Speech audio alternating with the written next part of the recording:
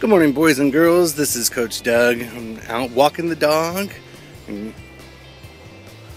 I don't know if you can see my breath, but it's pretty cold outside.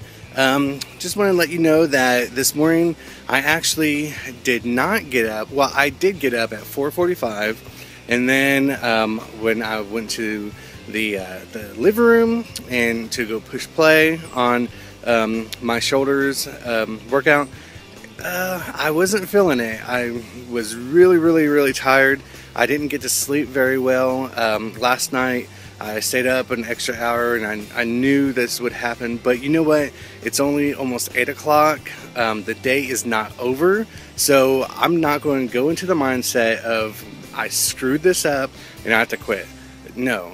What I'm going to do is I will put my workout in later on tonight after my daughter goes to bed. And for lunch, I'm going to be working on my biology because I have got to prioritize this. And there are consequences for when you don't get up and get your eat that frog, as Shalene and Brian Tracy call it. So I did not eat my frog this morning, so I have to look at that frog all day long until I'm able to get him tonight. So, don't let little setbacks like this derail you.